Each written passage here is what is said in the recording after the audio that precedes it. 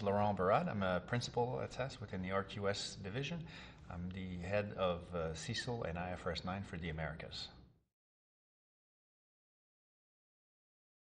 CECL and IFRS9 are the same thing for different jurisdictions, right? So they're the new allowance guidance that's been developed by accounting bodies worldwide. So IFRS is the sort of worldwide body.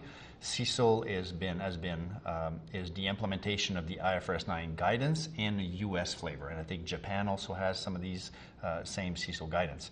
Now, the concept is that rather than waiting for a loan to show any kind of distress or some trigger threshold, which brings you to reserve against it, what the standard says is, no, on day one, you must reserve against that loan for the potential loss that that loan has. Now, IFRS 9 says if the credit since origination has not shown signs of deterioration, you reserve for 12 months.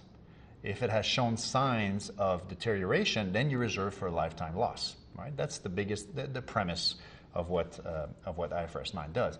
In the U.S., they thought of that standard as being too complicated. The stage allocation and whatnot. So in the U.S., what the standard says is when you are on day one origination, you will originate the loan and recognize a lifetime loss, expected lifetime loss for that loan booked right on day one. Right? So the larger lines are like this, and of course it applies to amortized cost, to held to maturity assets. There's some tweaks and differences, and notably in credit card portfolios and other small tweak differences. Like I think IFRS 9 asks that you consider weighted scenarios, right? So not just the base case, but at least 2 or 3 scenarios, and then melds those scenarios together to come up with a number.